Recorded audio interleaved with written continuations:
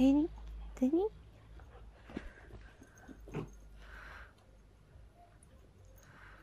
I wonder how this dirt got on the decking. Anything to do with you? Possibly.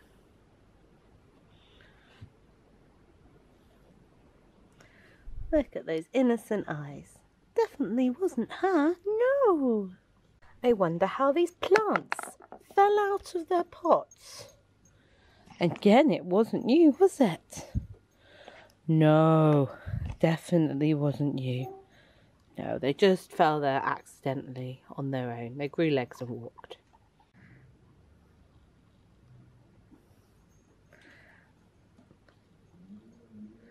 She doesn't notice the pigeon that's right there. Right there. In the lawn. Maybe she'll notice it in a minute. No.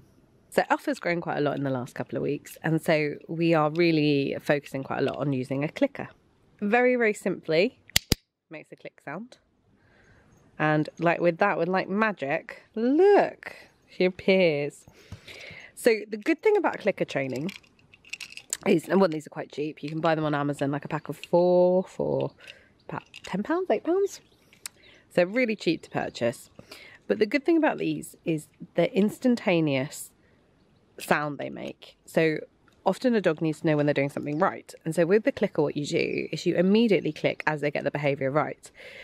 Now, what can happen when you're dog training is, particularly when they're puppies and they don't always listen, is that your tone and your frequency and the way and your swiftness in replying, so your actual reflex of replying to all the action, can be delayed, and so then you can actually sometimes end up praising behaviours you didn't actually want. So you might praise them for the sit, but actually as you're praising them they stand up or something like that. So you very early on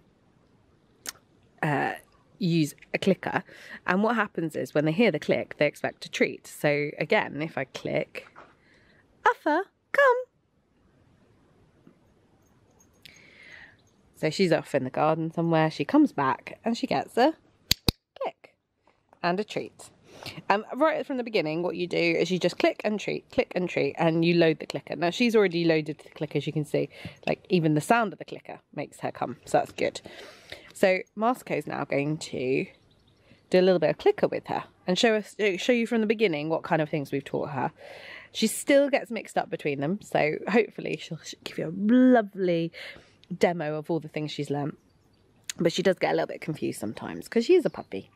So if she gets confused, or if you have a puppy that gets confused with the clicker, just go back to when they were getting it right and then do that. Now the idea with clicker is you build up towards an overall behaviour you want. So sit and flat are quite easy, but then now she can do heel work with sits in the right position and things like that, and she's expected to do those without necessarily a click until she's completed the entire behaviour.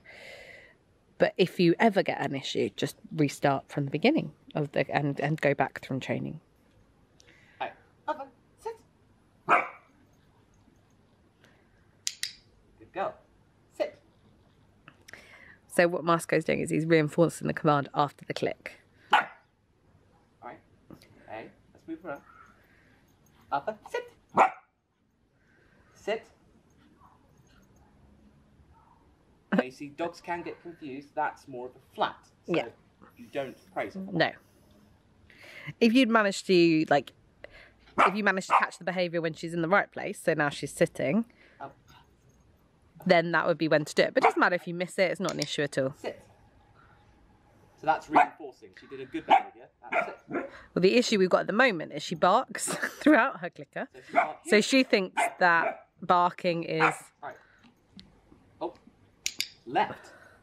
Now you see, sometimes dogs offer behaviour, so if they do it, praise them and tell them the command. Yeah. Uffa. Think she might need a wee.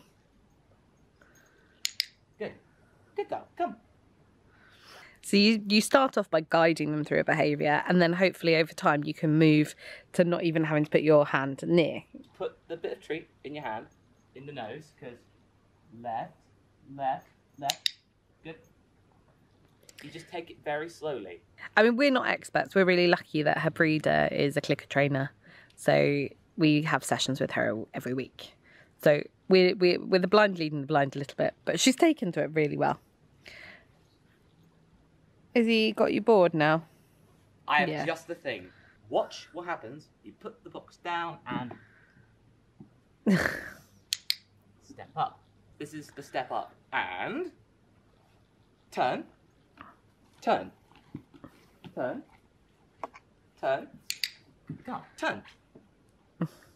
So that actually just needs doing. Oh, alright. Step up. Good. Now it's again dogs offering behaviour, which is good. Alright. Turn. Turn. Turn. Turn. Turn.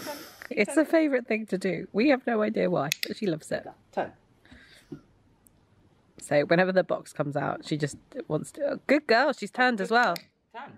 Good girl, turn. Now that's really good. She loves doing this for some reason. Spinning round in circles. Yes. She's doing it on her own. Turn. Good girl. Turn. Turn. Turn. Turn. Good girl. Because the hardest bit of this trick is her turning her back on you because... Good girl. Oh, she came off.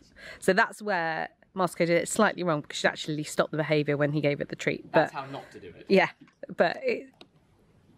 Turn. Good. So she's getting it. I mean, this is, even since last time we did it, her doing it so much on her own. But the attention span goes, so like she's like, oh, and it is very warm already. It's really early and the sun's really hot. This is usually her time of day when she goes for a nap. Right, I think some heel work. Yes. So heel work. So that is the position one. That is lovely. Good girl. So with heel work, if you do obedience, you'll know this, but the idea is the dog walks on your left-hand side and walks by your leg. And the idea being that when she's on the lead, she'll just not pull. So we want her walking by your side. That's how it starts? Yeah. Well, actually, to start with, you put the treat right in front of their nose. But it's small steps. Yeah. Right. Okay. So the really important thing with training is to keep them focused and keep commands coming, because otherwise they just wander off.